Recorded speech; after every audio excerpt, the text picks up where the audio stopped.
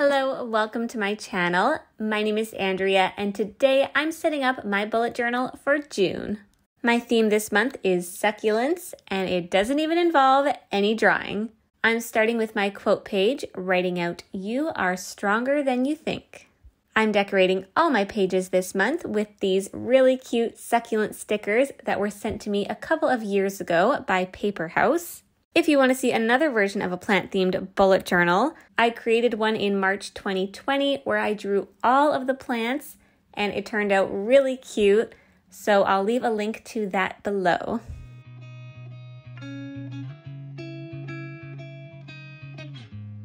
On the cover page, I'm writing June 2022 and adding more stickers.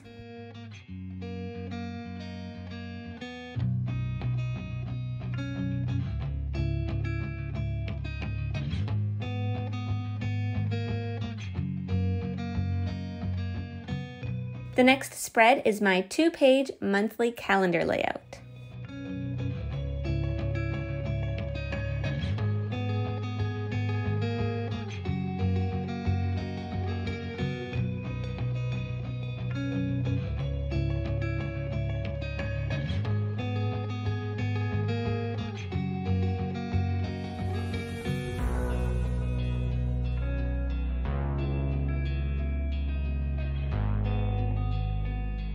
The next page is my mood tracker. I'm tracing an empty sour cream container to create a circle in the middle of the page.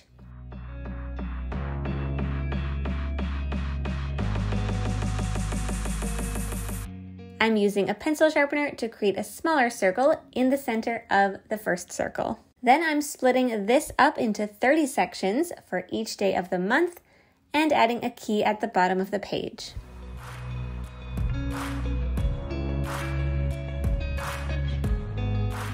I'll fill in the colors for the mood tracker key later on. I just hadn't decided which colors yet at this point.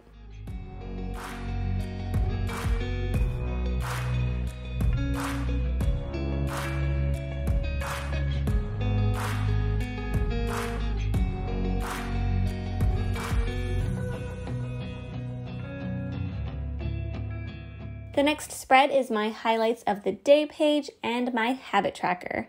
For the highlights of the day section, I'm writing 1 through 10, 11 through 20, and 21 through 30 in 3 columns. This month, I'm tracking 3 habits. I'm drawing 3 rectangles off-centered from each other for each of the habits. Above each rectangle, I'm using a Crayola Super Tip marker to highlight each section. And in these highlighted sections, I'm writing the title for each of the habits.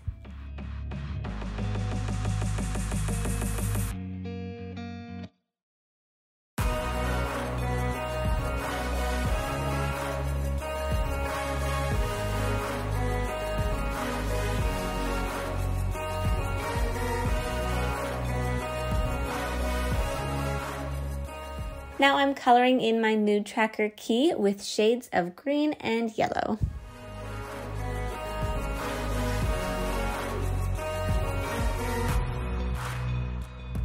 Now that I've finished creating all my pages for the month, I'm going back and adding more stickers to some of the previous pages.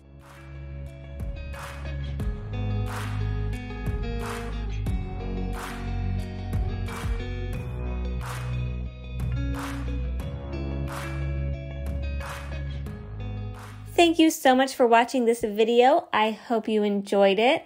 I love how all these pages turned out and they were so quick and so easy to make.